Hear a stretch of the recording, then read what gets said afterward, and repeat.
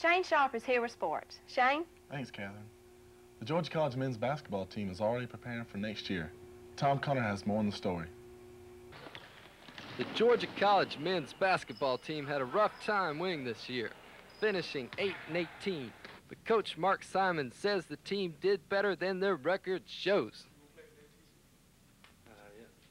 I think if you look at the win-loss record, people would say that we did have a difficult time with this season. However, the thing you have to realize with our schedule is playing Jacksonville State, which is the #1 ranked team in the nation this year. We played them twice. We played the University of North Alabama twice.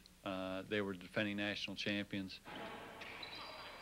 Simon says next year's schedule will be lighter, but the Colonials still will face many tough teams.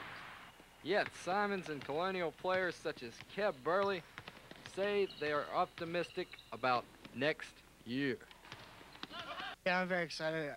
Coach signed some good recruits that hopefully can help us out next year, and hopefully we'll have a little better luck next year.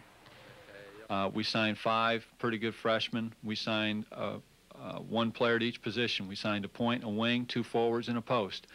And those are the kids that will be the future of Georgia College basketball.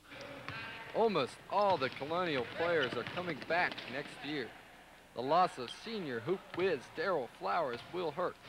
But with big man Corey Pike coming back after a year off recovering from knee injuries, and with exciting players like Del Lewis coming back, the Colonials will have a more solid attack.